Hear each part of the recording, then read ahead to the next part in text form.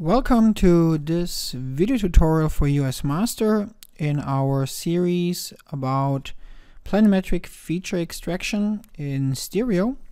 And in this video we just want to talk about the environment for measuring itself.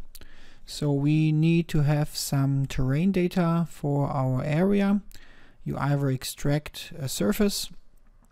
What I did, I just took my type points and converted them into LAS and loaded them here with import file into point cloud, and so then I can load for my whole area here the data and can start the point cloud editing.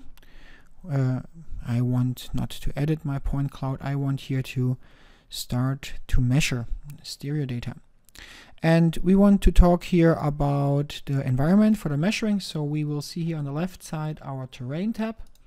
So here we have predefined layers for our measurements. So we offer here break line measurement and exclusion areas and ground points and form lines. The true auto part is then when you are running our info professional software tools about true auto generation from the classic way, where you have a terrain model and you have the building shapes, object shapes. So this will not be covered here in our video series. To measure in one of these layers, you can just simply right click it and then set as active. When you do this, then we will here update here on top the layer. So if I go to exclusion area, we see here the change appearing in the drop-down boxes. When I open a stereo model, then we can see here on the bottom right two different height values. One is and the other one is my interpolated height from the terrain. And the first one here is my height at the stereo cursor.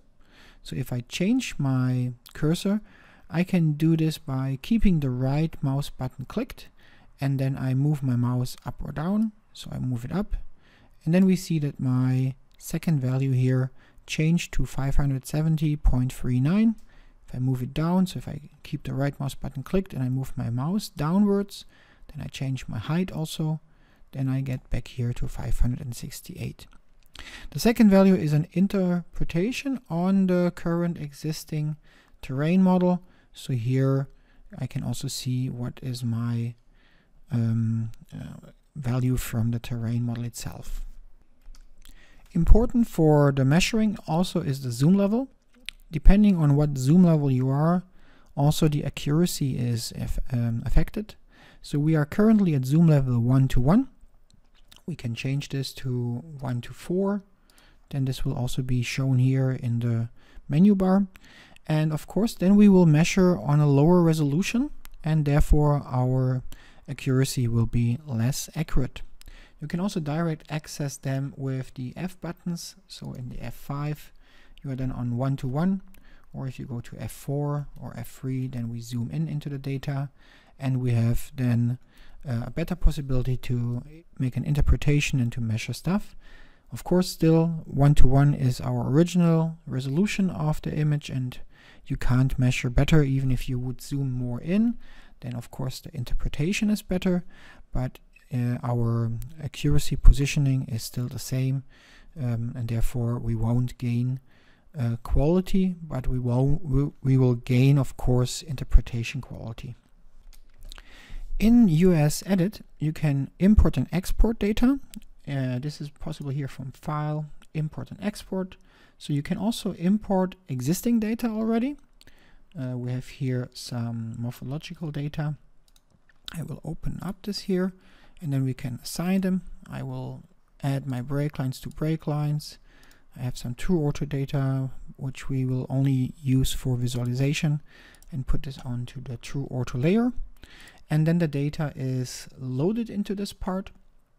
When we take a look at our project itself, we can see it here in the upper part, and therefore I will here open a stereo model. Let me close my previous one, And then when we take here a look at the data, we can now see the data loaded and overlaid to our aerial images. And then we could either continue the measurement. This is also a very common thing for checking the quality. Also, if you have some reference data, then you could overlay it and see if the orientation from US project has the quality achieved. And also for continuation of measurement, this is also a good choice. And in the opposite way, if this would be now my data I would have measured now, then we can also export the data. So we can go to File, Export Vector Data. Then we will use the separated export always. And then we say we will only export our morphological data. Edit. Then we will define our output format. I will keep it as DXF. And then I will say here export as one of my file names as I want. And then when we define this, then we can in the next step define what data you want to export. If you only measured in the break lines, then you can just export the break lines, or you can make here your selection. And then after that, we can also limit the export. I won't do this. I will export everything and then just write out the data to our file.